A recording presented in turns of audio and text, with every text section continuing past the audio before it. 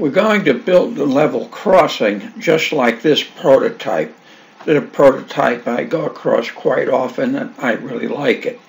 We're going to build a level crossing with the flashing lights, gates, servo controlled, and they'll operate slowly. So this is a schematic of essentially what we're going to do. We'll start with the wiring, then we'll move on to making the actual gates and the flashing lights. So let's get down to doing the wiring, show you how it works. All right, let's look at what we have here. Now I have mocked up a couple crossing lights. I just make these for mock-up so they're easy to see and it makes the circuit more understandable. And I mocked up a couple crossing gates. Now this would be for a single gate on either side or double gates on one side, okay? But I have another sketch that I'll be putting up that will have crossing lights on either side and two gates on either side. Now, what's going to happen here is I have two sensors. One sensor over here and one sensor over here. And when a train comes through, it blocks the sensor, and notice the lights start flashing and the gates go down. Now, again, these gates are just some wood that I slopped some paint on so you can see them in the video and it makes sense. And what we have is the flashing lights.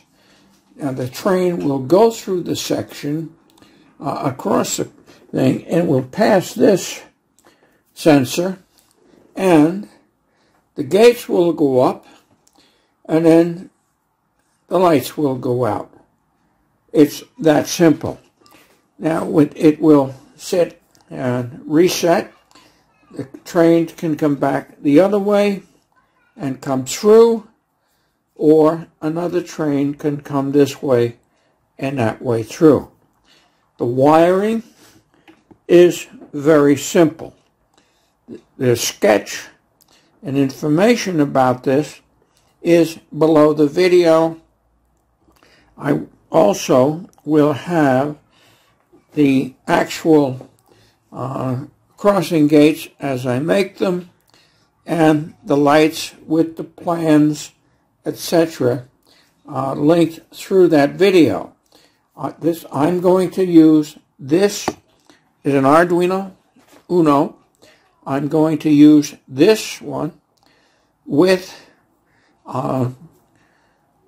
two sets of gates and lights on my own layout. I'll show you what that looks like when it's finished, but you can play with this on your own for now, and you can make it. Many people are very happy with this particular sketch as it is.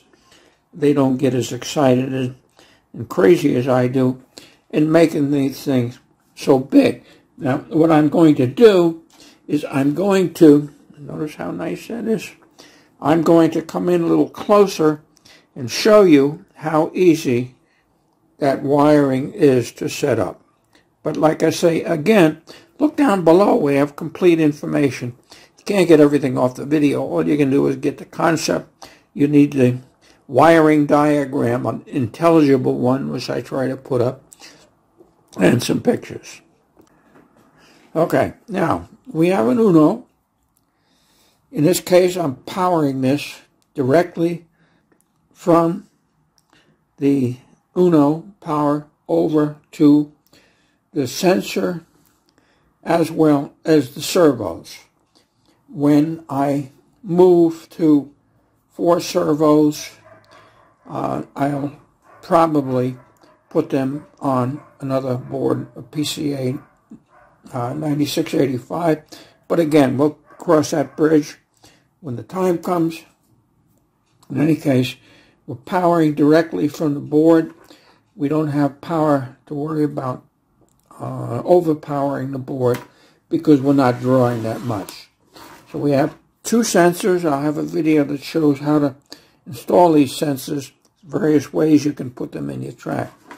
Then we have, and let me disconnect them just so things start getting a little easier to watch. One control wire and two power wires.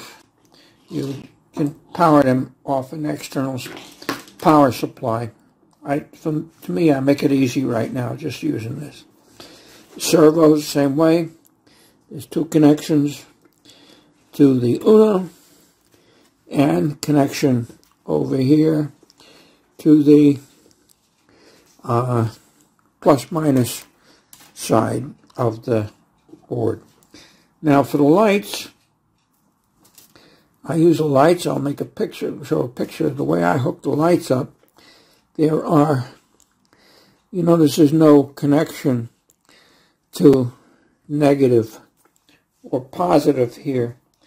I connect the lights here, cathode to anode, and put a resistor. So there's a resistor. Let me bring this in a little closer here. There's a resistor here and a resistor here. These lights are cathode to anode, and I'll slip that picture of cathode to anode in this video right about now, so you see how it's hooked up. So the connection is very simple. It makes easy wiring on your layout because you eliminate that negative lead which is out there. These are Christmas light LEDs that I cut out and connected them cathode to anode. You can also do this with pre-wired LEDs, be they SMD or rice or wheat size bulbs. So I hope this has helped. You can see my crazy little crossing gates are just a couple pieces of wood. I slapped some paint and pigment on just to make them so you could see it. Stuck them to the servo with some double-sided tape. And the lights themselves, just to mock up, nothing but a couple pieces of card. Christmas light LEDs. I covered them with plain pigment. I'll dress them up again. I just put them like this because it makes it easy for the demo. So let's review what we're going to do. We'll make the crossing gates themselves optional flashing lights on the crossing gates. They'll flash along with the regular warning lights that'll be on the side. We'll make them move using servos. This is one way to mount the servos. There's other ways. I'll show you that also. So have a good day. Do please subscribe. I'd appreciate it very much if you subscribe. It really helps me. And watch some of these other videos. Be sure to look at the information below. Have a nice day. Take care and have a good life.